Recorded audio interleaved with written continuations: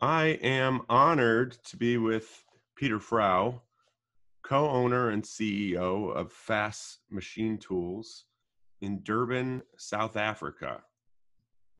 Welcome to the podcast. Welcome to the podcast, Peter. It's Yeah, good to have you. the honor is mine. No, I was delighted to be able to participate in this podcast. Yeah. And we're also here with Lloyd, my dad. Always awesome. This is really cool that we get to talk about South Africa and machining. I think on most people's minds in the United States, they're not even thinking about South Africa, and they're not even really, and they're definitely not thinking about South Africa and machining. So Peter has been around this business for a long time. So first, Peter, I want you to give a little bit of background about your companies.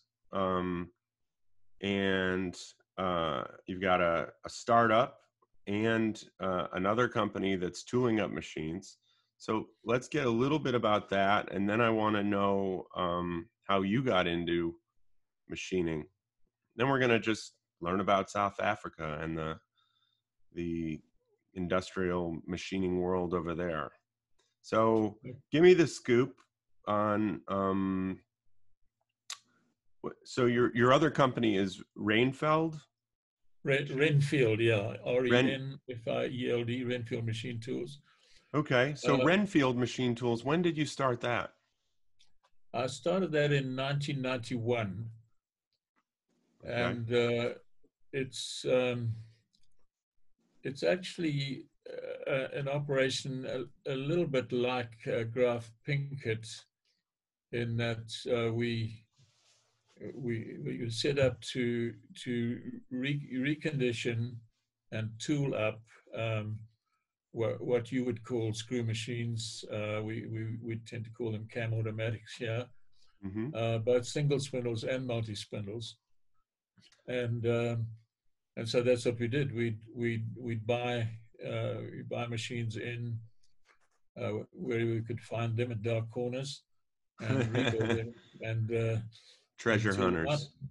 hunters. So all our contracts were turnkey projects where the customer received a machine which is producing his components.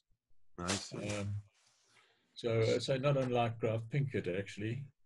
Right, So right. that's Renfield Machine Tools, which still exists, and we still do some of that work, although we broadened out and do a lot of other bespoke machines of different kinds.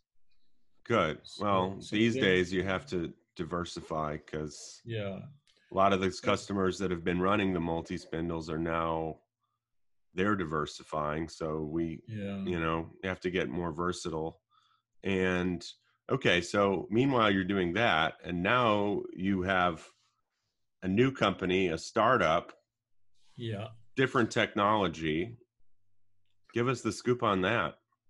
Yeah, well, just in the course of doing that work, and also prior to that, I'd run a production company for 9 years, just um, running cam machines, Uh, both singles and multis.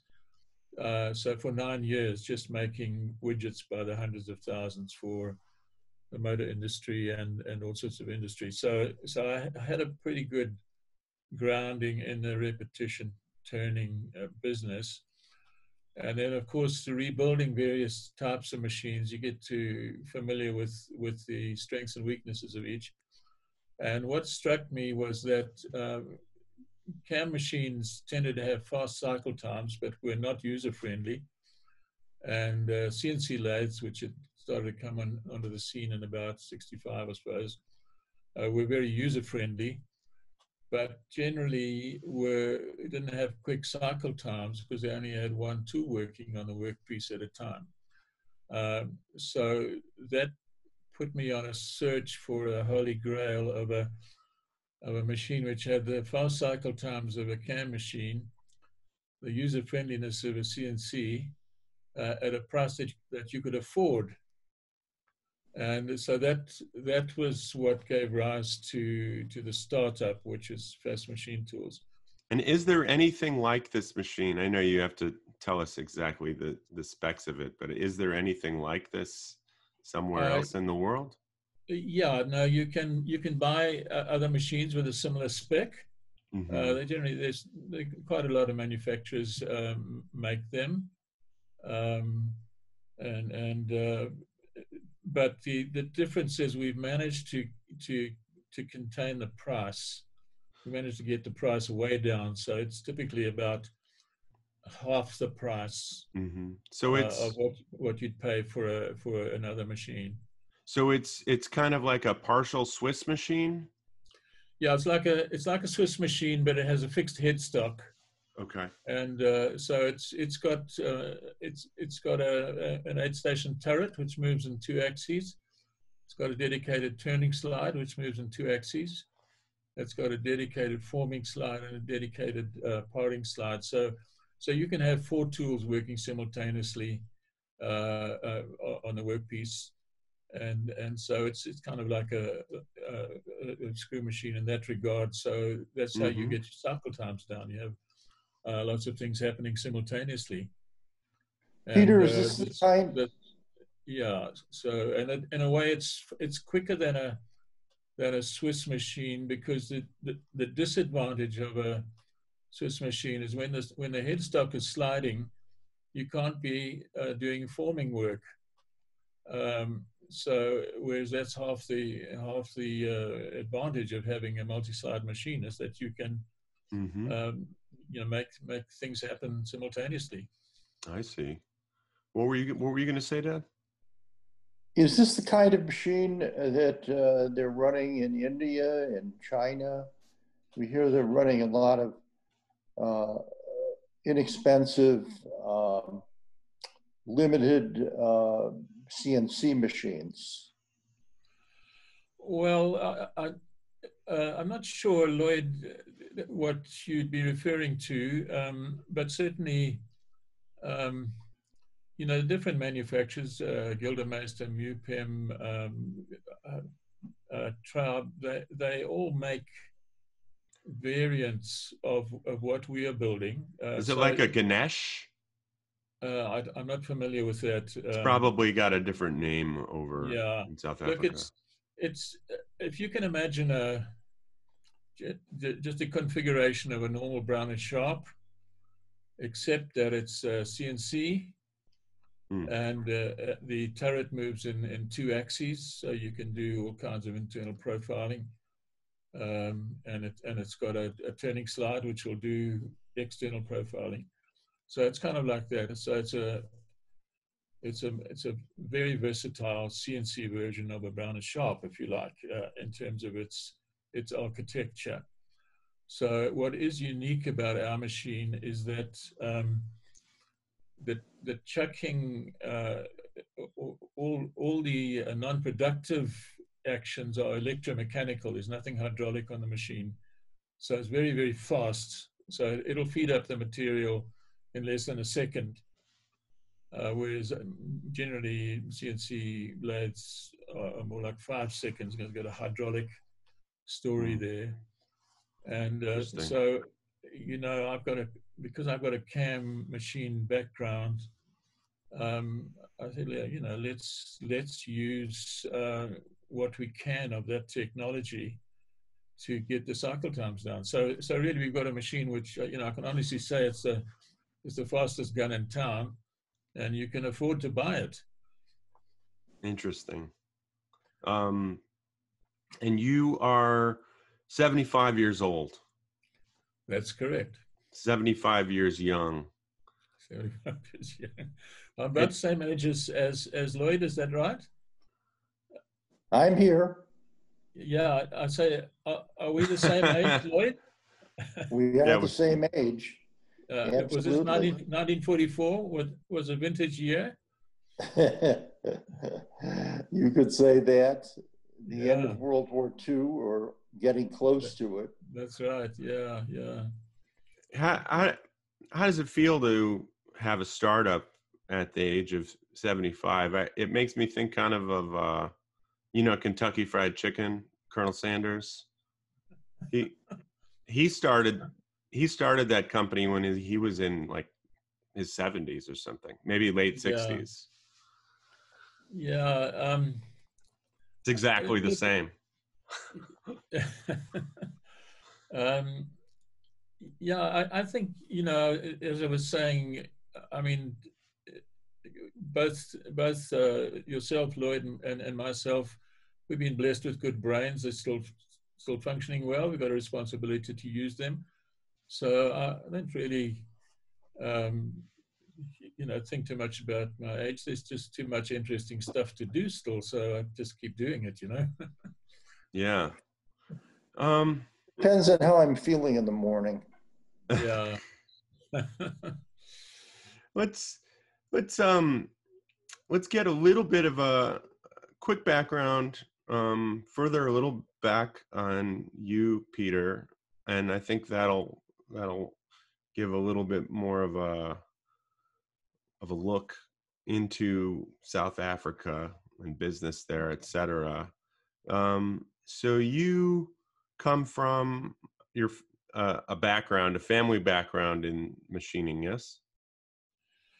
Well, I come from an engineering background. So my father was an engineer in a power utility in South Africa, and then I also did a mechanical engineering degree at the university in Durban, and also joined the same power utility. It's called Eskom.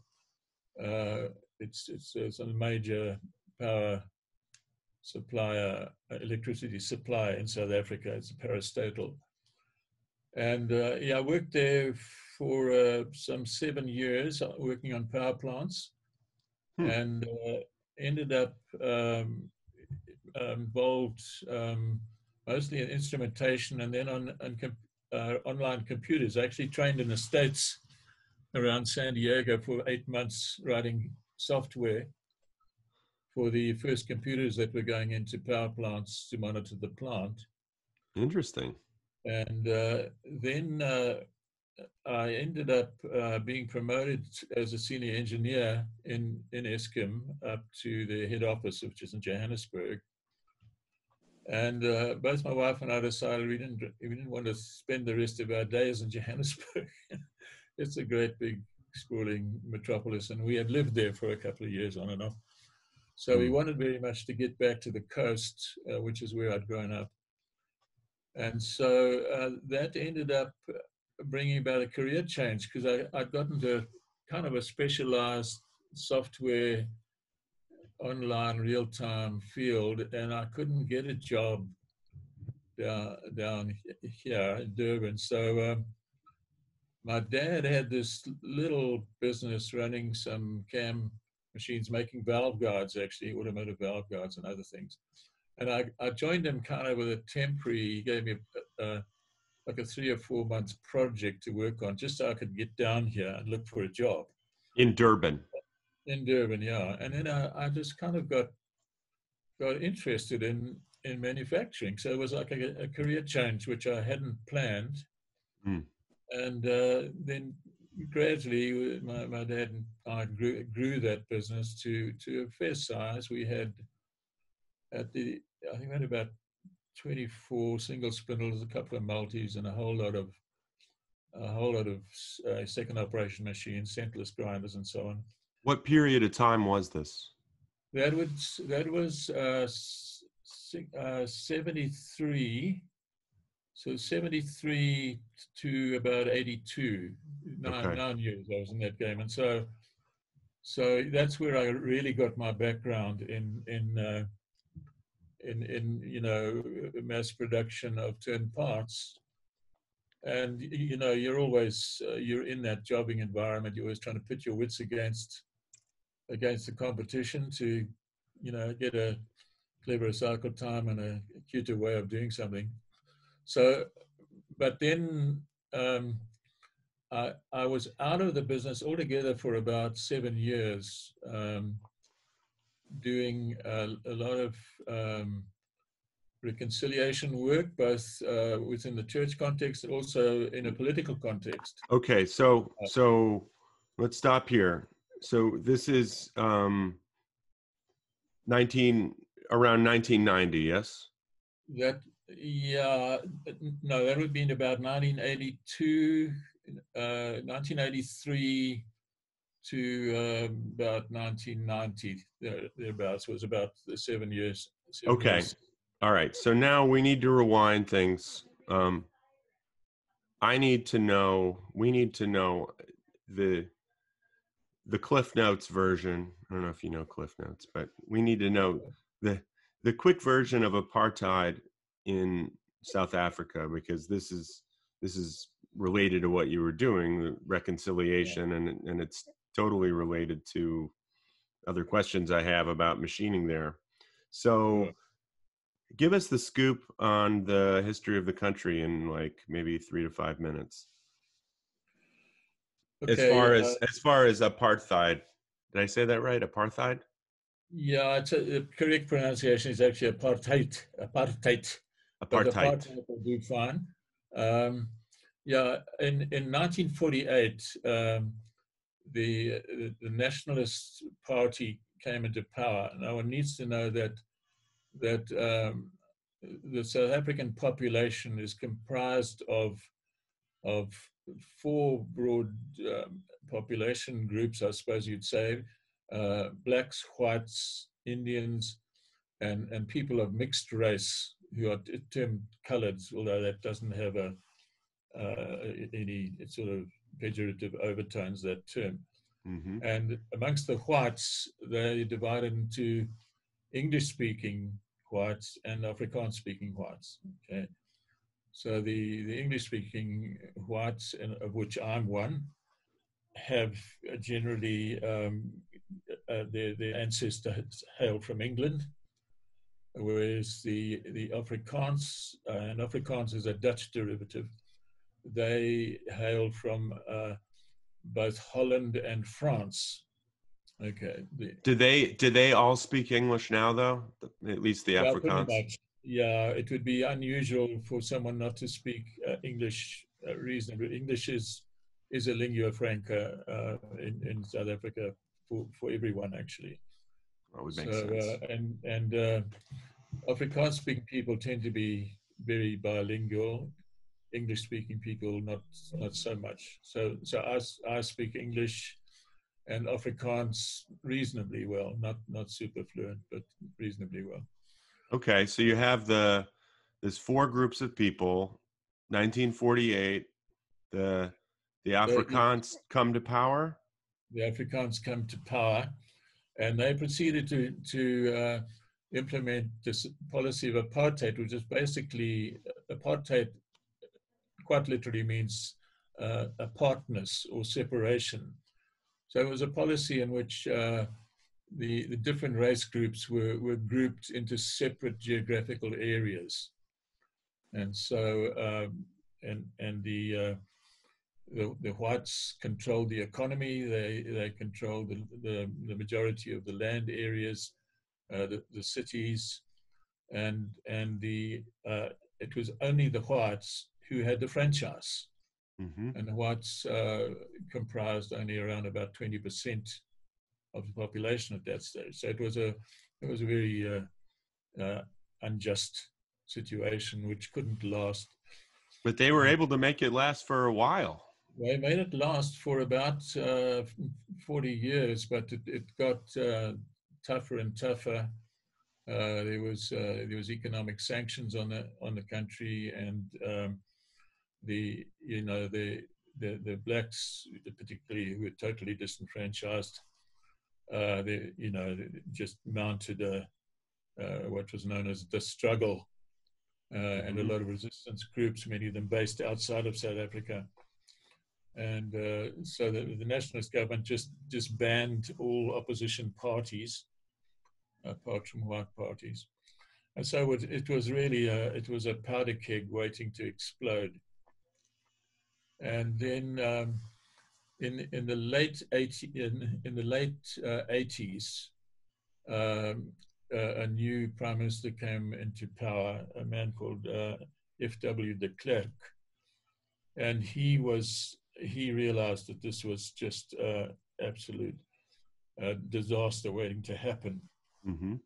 So he proceeded to release Mr. Nelson Mandela, and who had been incarcerated for some 26 years, plus a number of other political prisoners, and he unbanned all the political parties, and then embarked on a process of negotiating a new constitution, which came into force with the first election in 1994. So it was an absolute milestone, and the transition was not without violence, but it was relatively peaceful, and the actual voting in 1994 was totally peaceful. So it was quite miraculous, actually. So Mr. Mandela was the first prime minister in the non-racial democratically elected government. I've always wondered. So they held Mandela prisoner for how long? 26 years. So why would they? I mean, why would they allow him to have a voice and send out? Did he write books when he was in prison? No. He was totally locked down, but he had his communication channels. Obviously, they were illegal ones. So he was able to communicate with the other people waging the struggle. I say the ANC, which was his party, African National Congress, was one of the banned parties, but it had its bases outside the country in Mozambique and Zimbabwe and so on. And so he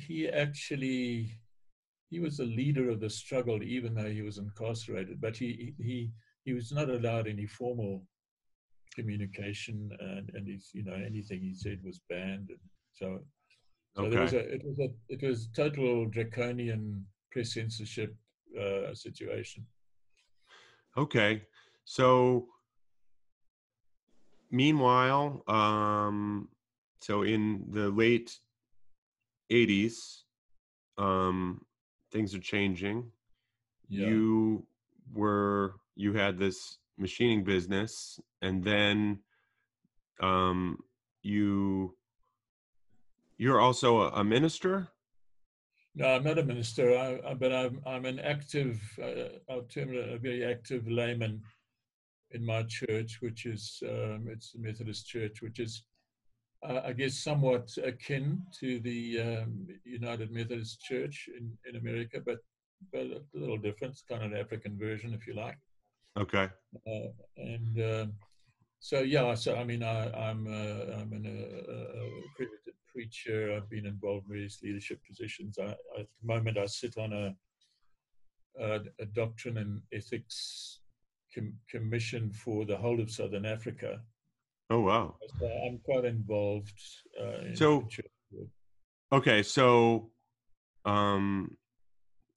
there's de Klerk comes in, starts making changes, and then you had this machining company, and you kind of took some time off to be part of this movement, correct? No, the chronology is not quite like that. I left what was the what was the family. It was a family business. It was my dad's business, really. I left there in about 83, whereas Mandela was only released in 89.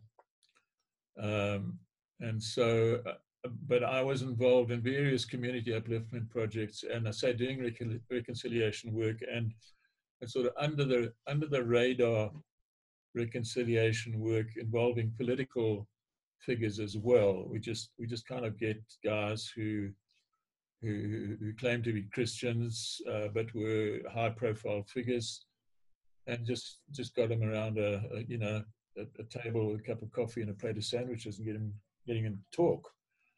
So I was very much under the radar stuff, and in a way, it was a microcosm of what happened between de Klerk and Mandela, because what happened was that they formed a close relationship bond. While he was in prison, or? Sorry? While he was in prison? Well, it started while he was in prison, but then it continued once he'd been released. Because it was quite a gap between his release. It was about 5 years, of course, between his release and that first democratic election. Okay. So de Klerk was just the president for a long time, or prime minister? He was the president. He was probably president for about 10 years, I think. So there's no term limits. No,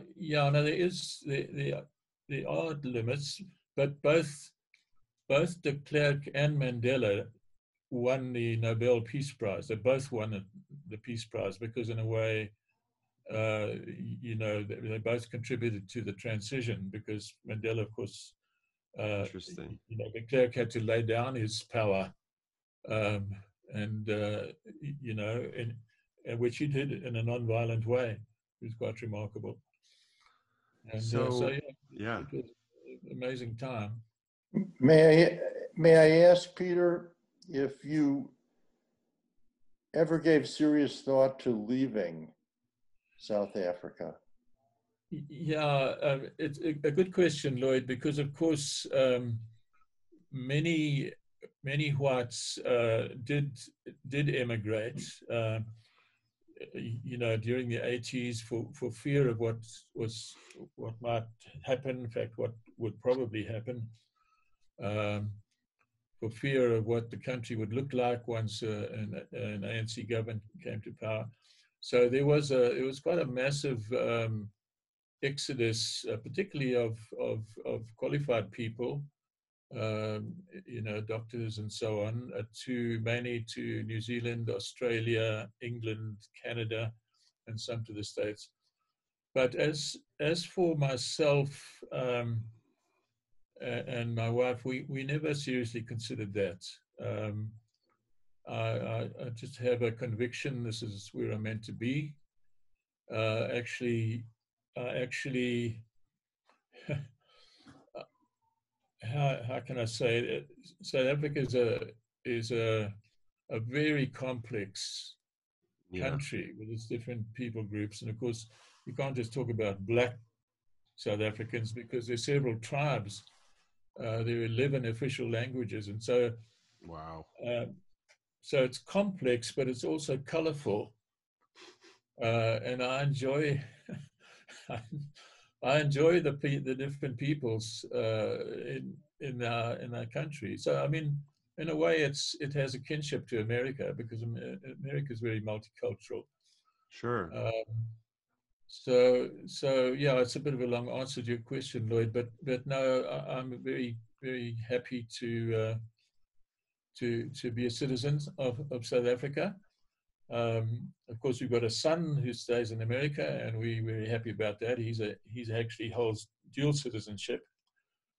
He's a U.S. citizen, but he retains his South African citizenship, and he's very proud of that.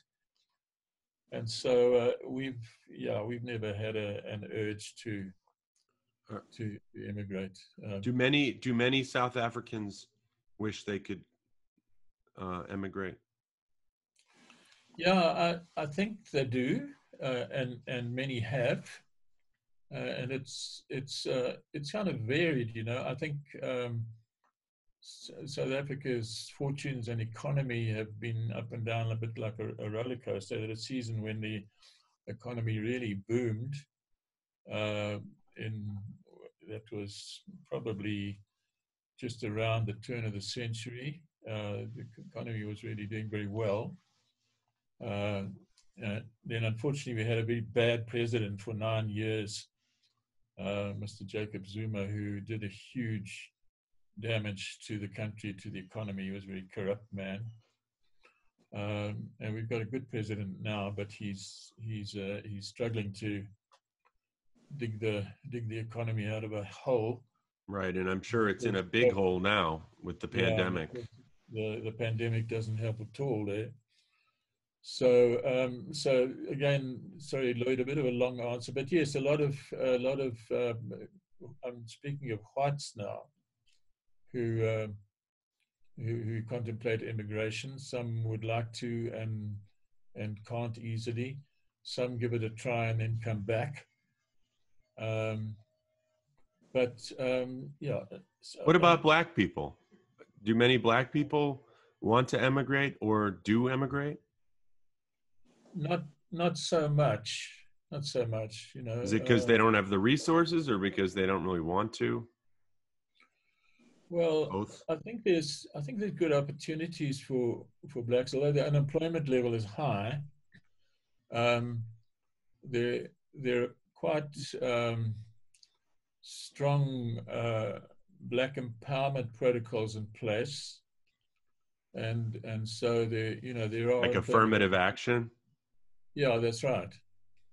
And so the playing field is which used to slope steeply in favor of whites now slopes the other way.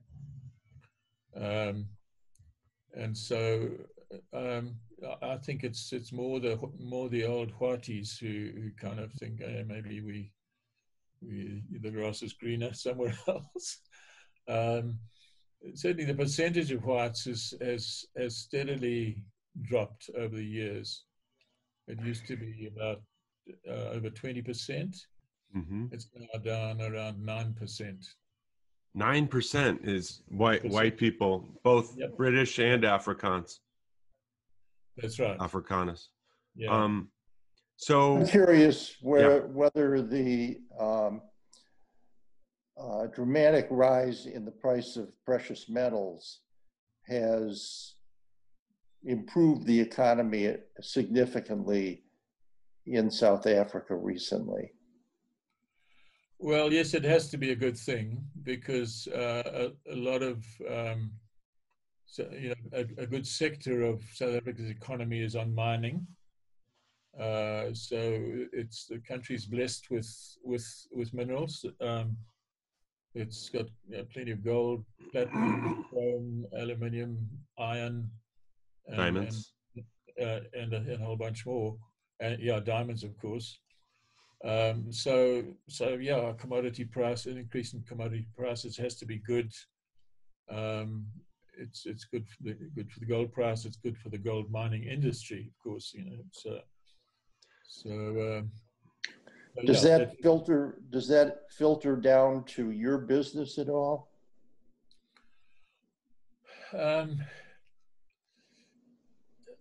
Lloyd, it's difficult to say. The trouble is, my business is like yours. When you sell capital goods, if you make a good sale, you think the economy's booming. Exactly. If you don't, you think it's in a recession. So a better barometer, really, it would be like how the steel merchants and the heat treatment guys doing. Those guys are a better barometer of the economy. Look, I mean, if the economy does well, all businesses do better. Right. And so it does affect my business, but at the moment, I mean, we're just completing what for us is quite a big contract, which has carried us right through. Oh, that's good. This COVID period, which is great. And I'm hoping as a result of this podcast that's going to help business to boom. So it should. I mean, we've already talked to people who have gotten inquiries from their podcasts. But anyways, pay no mind of some people coming in the room. We've got a building inspector. You're not going to be in here very long, right? One more picture this time. Oh. Okay. Just time out 1 second. That's it. Oh, thank you. No problem. Okay. So, Are there many black people or colored people involved in machining, as far as you know? Yeah, plenty. Plenty, I would say. It's really pretty much in line with the demography of the whole country. I think if you asked how many black people are the owner of machining businesses, Mm-hmm. that would be definitely skewed. I mean, they do exist, but those would tend to be more. The ownership would tend to invest perhaps more in whites, Indians, coloreds. But I mean, things are changing. There's a shift. What Yeah. What's the income disparity in the country? Is there huge? I mean, are there like just crazy dirt poor people and super rich people? Yeah, yeah, I'd say so. You get the very wealthy and you get the very poor, and also culturally, there's this first world and third world. So I mean, South African cities look pretty much like American cities. Actually, they're big motorways and it's a city, you know. Mm-hmm. But then you, you go not very far, and you'll get into a rural area where there are mud huts and Interesting. sometimes people are having to carrying water and on buckets on their heads. Um, having said that, it's very different to a country like India, where I mean that's just abject poverty you see all around you. Whereas here, um, South Africa is reckoned as sort of a mecca uh, for people in Africa. A lot of people come down from Africa, from Zimbabwe and Malawi and so on, Mm-hmm. the Congo, and find work in South Africa. So there's a huge population of so-called aliens. I have a very good Malawian chap work in my workforce. Interesting. Yeah. What is engineering a popular subject? I think popular would be overstating it, but it's certainly it's a career choice that many would opt for. So all the South African universities, or most of them, would have an engineering faculty with all the different branches, every Right. civil, mechanical, electrical, electronic. Well, So yeah. what about like here? Everybody complains about they can't find good people. They can't find people to work in the shops. It's Yeah, I What think about that, there? yeah, look, I think that it is true. Uh, to find skilled people, I mean, that's really one of the reasons for the move from CAM machines Mm-hmm. to CNC machines, because the CAM machines require a tool setter, and he's making lots of little adjustments, and everything has to be right before you get good parts. And those guys are increasingly hard to find. And so, whereas a digital machine is more user friendly and less demanding. So yeah, I'd say that's similar. Yeah, difficulty in getting So, good people. Peter, I'd like to know about Durban. If I wanted to visit Durban, what would be the first few things that you would show me? Yeah, I mean, who's heard of Durban? I've never heard of Durban.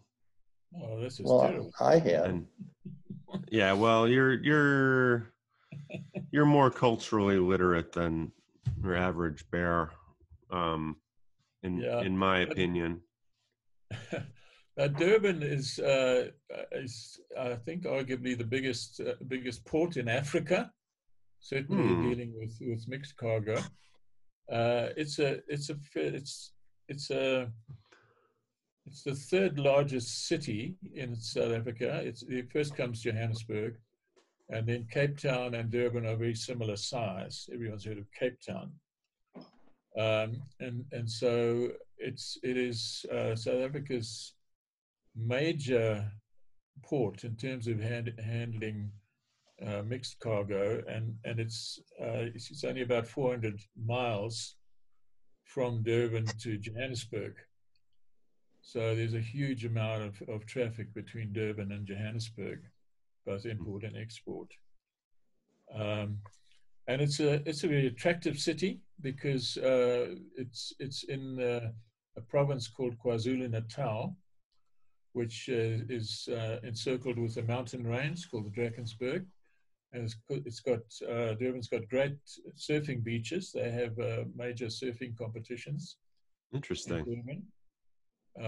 Wonderful swimming beaches, and you can swim pretty much all year round because there's a warm current called the Mozambique Current, which streams along the coast, and it's got a big harbor, big natural harbor,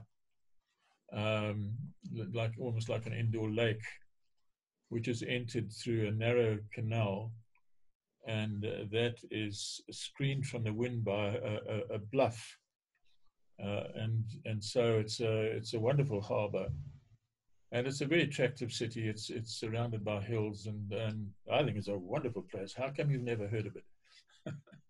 I don't know. I mean, maybe I have. I don't know, but I was just is Johannesburg, like, is it like New York? Is it huge?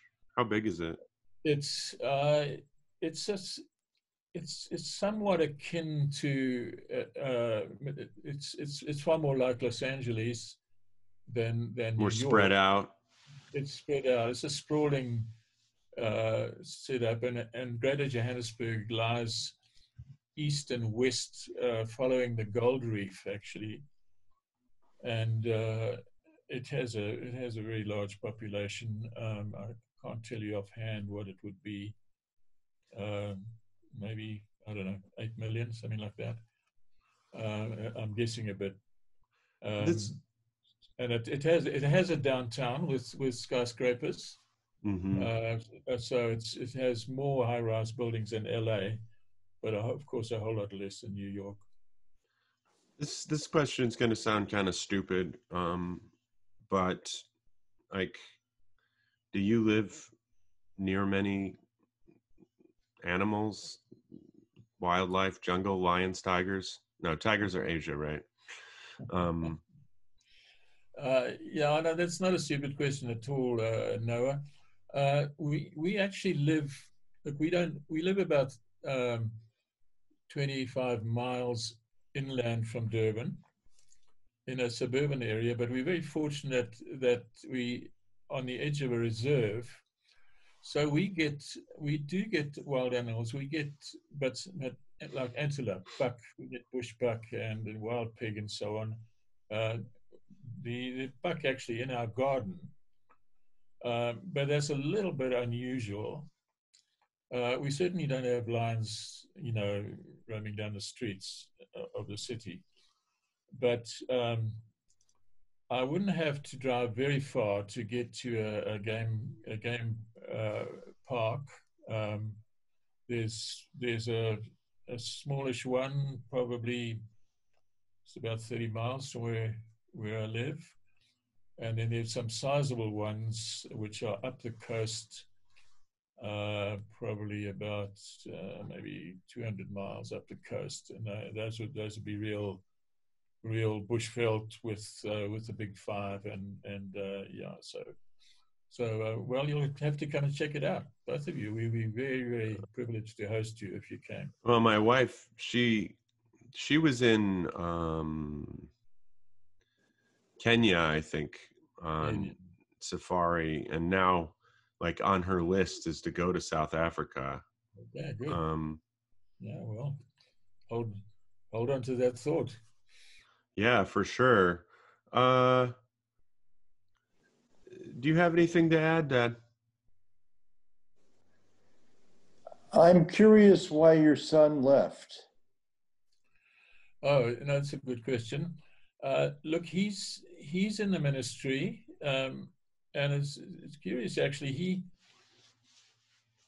when he finished high school, he did a gap year with a Christian organization called Youth for Christ, which I think is international. And he during that year he went to California, up San Francisco actually, and he at that time felt a very strong conviction that he was going to be back in California at some time. At that stage, he wasn't married, but even before he got married, he said to his wife, look, just know this, if you're going to marry me, we are going to end up in California. Interesting. Now, it took 17 years before that actually happened, but he went not for the common reason of, trying to get away from South Africa and its problems. It's really what one might call, name a call or a conviction that's what he was supposed to be doing. What does he do? He's in the ministry? Yeah, he pastors a church, a FAS church, in fact, a group of churches down in Orange County. And so, so that's what he does. And so, yeah, I mean, he's there really as a conviction that that's where he's meant to be, and not because of trying to run away from South Africa's troubles. In fact, at one stage he was the transition in America was very, very tough for the first 2-3 years. They really would have liked to come back to South Africa. Why was the transition tough? Well, it's a bit of a long story. He went from a healthy church situation here to a church which was in crisis. That was one reason. Also, it's quite a big cultural adjustment. You think that because we look similar and speak English that it's good, but actually there's quite a big cultural adjustment. It was difficult financially, and so and it was some relationship difficulty. So there were a number of things which made it a pretty grueling transition time. But from about 3 years onwards, they began to really, feel this is home. So now it's very much home. But they come back to South Africa quite often, and so we see a fair amount of them. We're hoping to get across there in December, COVID-19 permitting. A couple more questions. What is the typical salary for somebody who works in a shop? Somebody like from the bottom to the top. I think it's difficult to just give a figure based on the rand dollar exchange rate. What's easier really is to say what's the standard of living which someone might enjoy, and I think it's fairly similar, because the cost of living here is much lower than in America, but the salaries are accordingly lower. But I think people will have a 3-bedroom house and a motor car and perhaps 2 motor cars, and and so I'd say it's somewhat similar for yeah. So that'd be it. I mean, the suburb that I stay in, there's just quite a lot of luxury motor cars floating around, and people stay in big houses. And of course, we have the advantage of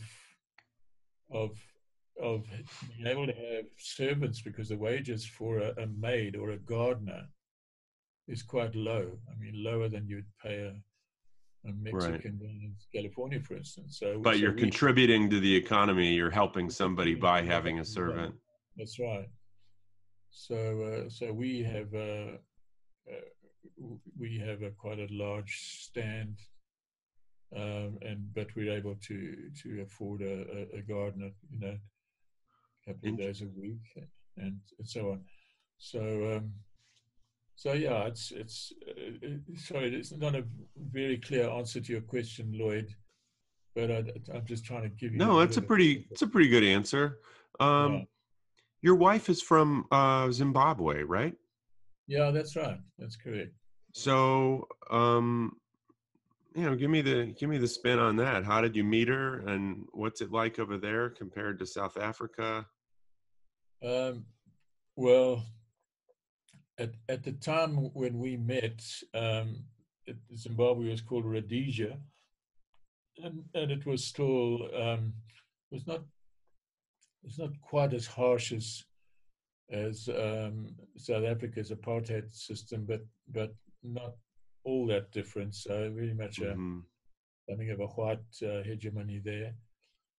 And she came down to study at the same university where I was studying engineering. She came down to study. So that was pretty typical that they would come over back and forth. I think there was a university in what was then called Salisbury. It's now Harare, and but it didn't happen to have that subject.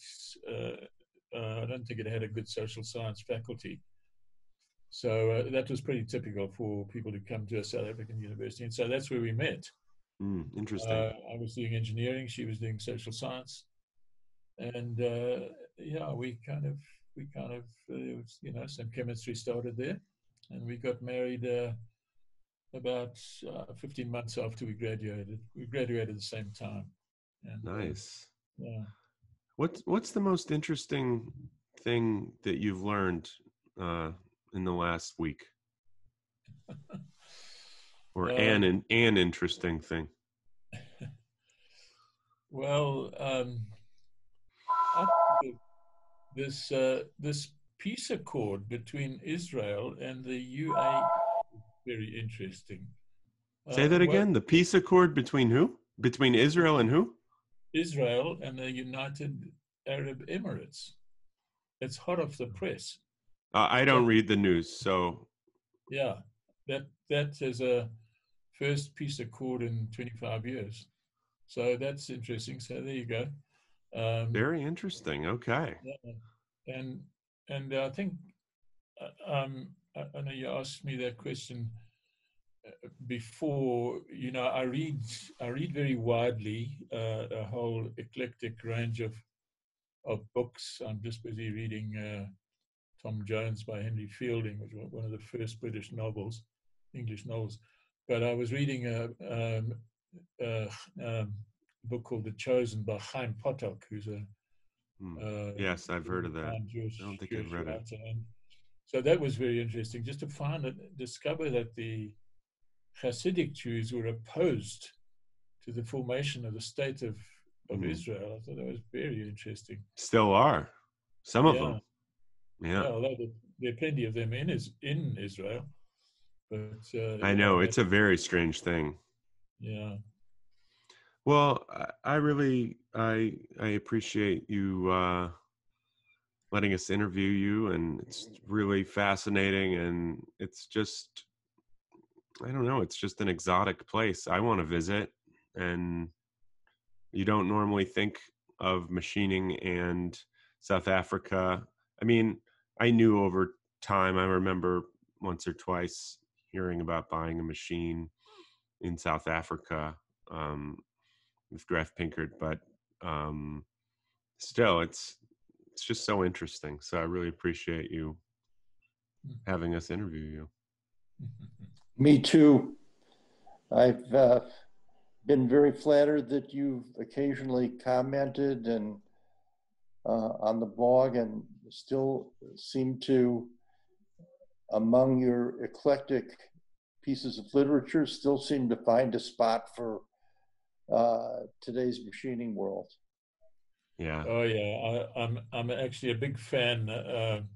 Lloyd, and I must commend you for the style of your journalism. I love the transparency and the warmth and the range of subjects which you cover. So now it's essential reading for me. I don't always listen to podcasts, but the blogs, yeah, I love reading them. So as long as you read the summaries, because the summaries take me forever. Yeah, I always read the summaries. Be assured. That's good. And so the summaries are a great idea. Those it's important. Yeah, no, they're very good. Well, you have a great weekend and get some good sleep. I don't know when you're going to bed, but it's 10:30 your time, so appreciate it. Yeah. Thanks again, Peter. Okay, well, thanks, guys. I'll let you know when it comes out. It'll probably be next week. So coming to South Africa? No, not going anywhere. I'm saying it'll probably come out. The podcast will come out next. Oh yeah, right. Okay. No, I would totally go. But I don't even think I would even be allowed. Why wouldn't you be allowed? You mean just because of the pandemic? Yeah, I don't think we can even travel there. Do they allow Americans to get to go there? Yeah, not just yet, but maybe by the end of the year. Yeah. So anyway, put that on your bucket list. Well, I blew it. I should have just said I have to do a podcast interview with Peter live, or else it's not worth it. And that would have been business expense to go there. But we'll figure something out. Thanks, Peter. Have a good night. Thanks so much. Thank you. Yeah. Bye. Okay. Well, it's been a real honor to be chatting to you like this, and keep up the good work. I think you're doing a great thing there.